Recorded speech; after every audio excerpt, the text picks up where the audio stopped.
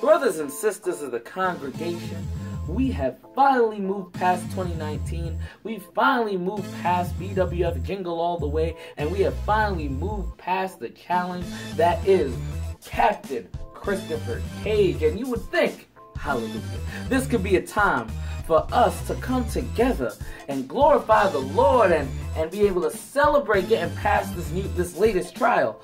But Josh Glide decided that didn't need to happen. And Josh Glide, with the support of your BWF Heavyweight Champion TJ Marconi, at least seemingly so, decide to roll up and try to rip this away from you, decide to raise this in the air and drop it upon you. Well, you know what, Josh Glide, on February 1st, I want you to step into the BWF. I want you to step up for this championship again with my eyes firmly upon yours. And at 1123 Close Avenue, when you're trying to reclaim your former glory, I'm going to show you the glory of the Lord. I'm going to show you what it means to be great. And, hallelujah, you will experience